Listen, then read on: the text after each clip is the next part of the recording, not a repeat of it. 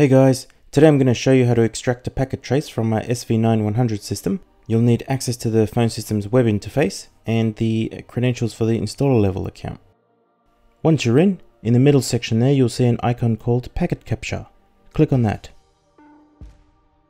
Once you're in, you'll notice on the right hand side, if you've never used this feature before, everything will be disabled. So if it is, just click Enable and select the boxes that you need to do the trace on, and select Start on the left hand side. So as you can see, I was doing a trace on a third-party SIP extension previously. So now I'll tick SIP trunks and untick the third-party SIP extension.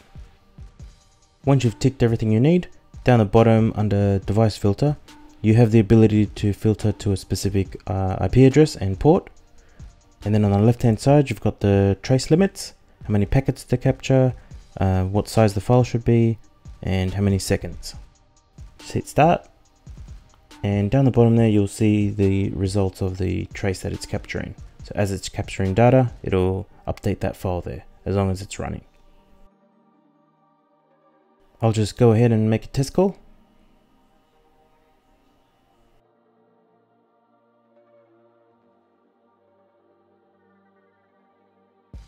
So you can tell the packet has captured the call because it's just jumped in size.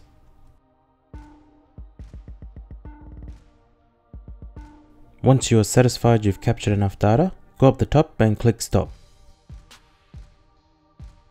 Once the trace stops, you can click Download. Save it on your computer somewhere where you'll easily find it.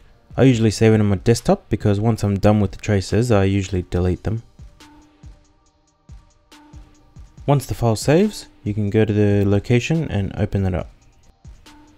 The file is in the PCAP format, so you should be able to open it up with Wireshark straight away. And that's how you extract the Wireshark trace.